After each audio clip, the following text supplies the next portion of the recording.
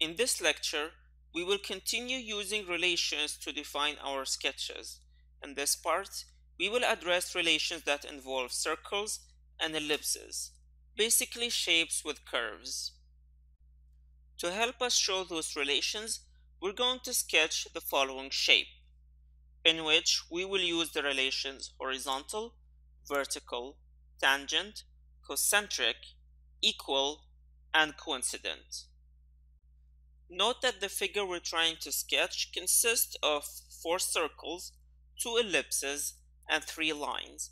We have already learned how to sketch those shapes, so we're going to go ahead and sketch a general outline of the figure we're trying to sketch. So let's go ahead and do that real quick. I'm going to select the front plane for this.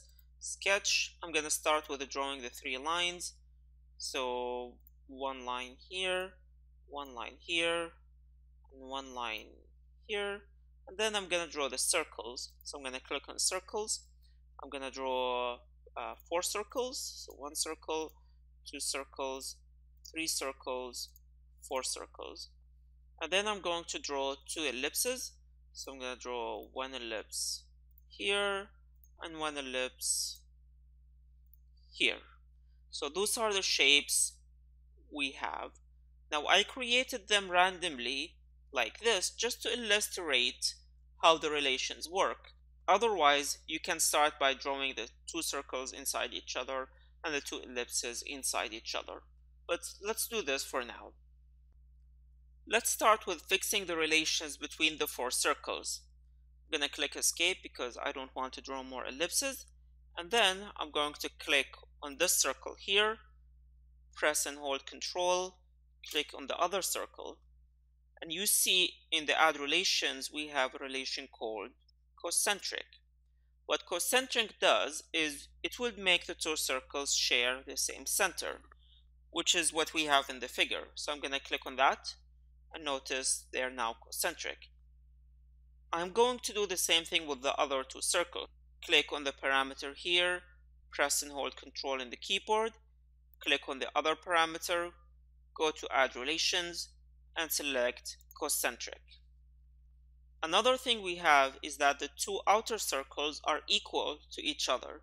So I'm going to click on the outer circle here, press and hold Control, click on the other outer circles, and in Add Relations, I'm going to select Equal. Now you notice the 2 circles are equal to each other. I'm going to do the same thing with the other inner circles. So I'm going to click on this circle, press and hold Control, click on the other circle, and select Equal. Now we have the 2 inner circles equal each other and the 2 outer circles equal each other.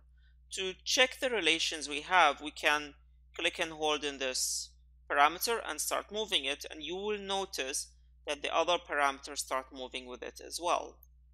Same thing here. If I do that, you'll notice the other parameters start moving with it as well. Another relations we notice from the figure is the 2 outer circles are tangent to each other. So I'm going to click on this parameter here, press and hold Control, click on the other parameter, and choose the relation tangent. And now you see the 2 outer circles are tangent to each other, and they'll always remain tangent. We also notice that the centers of the circles are horizontal to each other. So I'm going to click on the center here, Control, click in the other center, go to Add Relations, and choose horizontal. The distance between the inner circle and the outer circle is 0.5 inches. So let's go ahead and do that. We're going to use Smart Dimension. So I'm going to Smart Dimension and choose that. I'm going to click on the inner circle, and then I'm going to go to the outer circle and click again. Now we get the indication that we're measuring the distance between the 2 parameters. I'm going to click again, and in the window I'm going to type in 0.5 and then click OK. I'm going to exit Smart Sketch, and now notice that the distance remained the same between the 2 circles. Another thing we notice is this outer circle is tangent to this line. So I'm going to click on this outer circle, control, click on this line, and select the relation tangent. And this would make them tangent to each other. It's not necessary for them to be coincident, but if I extend this line to infinity, it will end up being tangent to the circle. I'm going to do the same thing with the other side. So I'm going to click on the other parameter, control, click on the other line, and choose tangent. We want the end of the line to be coincident, or to actually intersect the parameter of the circle. So I can click on the end of the line here, the point, control and hold, and then click in the parameter of the circle, and there is a relation here that says coincident. I'm gonna choose that. Now you notice the point intersects with the line. Click on the point and then click on the other parameter and add the relation coincident. So now we have the outer shape of the figure we want. Let's start working on the ellipses. We notice that the two ellipses are concentric, so I'm going to click on this ellipse, control and hold this other ellipse, and I'm going to choose concentric. So now we notice the two ellipses share a center. I also notice that the outer ellipse is tangent to both the circles. So I'm going to click on the parameter of this ellipse, press and hold control, go to the first circle, click on it, and then choose the relation tangent. I'm going to do the same thing with the other circle. So I'm going to select the parameter of the ellipse again, control and hold, and then select the parameter of the other circle and select the relation tangent. And now we notice the outer ellipse is tangent to both circles, and it will always stay like this. Another thing we notice is that the minor axes of the ellipses are all horizontal. So let's do that. I'm gonna click on this point, press and hold control, select this other point, this point, and this point. Those points represent the minor axes. So after I select them, I want them all to be in a horizontal line. I'm going to go to add relations and select horizontal. Another thing we notice is this point in the ellipse is coincident with this point here. So let's apply this relation as well. I'm going to select this point, press and hold control, select this point, and then I'm going to select the relation coincident. Another thing we notice is that the lower point is midpoint to the bottom line. So I'll select this point, press and hold control, select the line, and then select the relation midpoint. Those two lines are equal, so I'm going to select this line, and I'm going to have them equal to each other. The distance between the two ellipses is 5 inches, so I'm going to take my smart dimension, click on this point here, and then click on this other point here, and have that to be 0.5 inches. Exit smart dimension.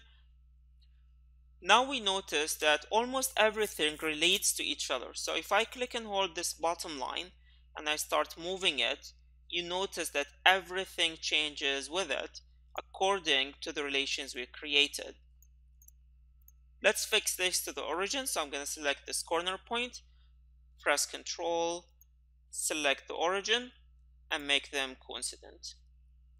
This line here is 5 inches according to the figure we have, so we're going to dimension that to 5 inches.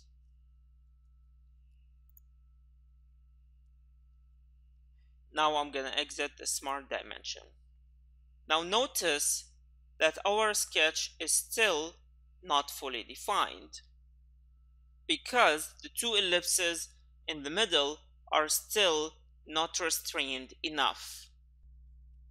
An easy way to figure out what's missing is to click and hold any of these blue lines and start moving them.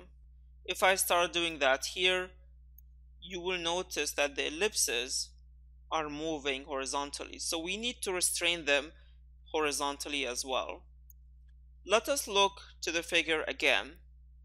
You will notice that this point here and this point in the minor axis of the ellipse are in a vertical position. So let's go ahead and apply that relation.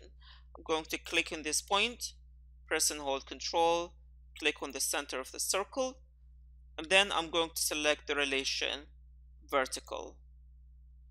Once I do that, the figure is fully defined. Let's go ahead and try changing this 5 inches into another dimension. Let's say I'm going to change it to 7 inches. So I'm going to type in 7 and click OK. Notice that the figure is still fully defined, and notice that everything in the figure have changed according to the relations we created.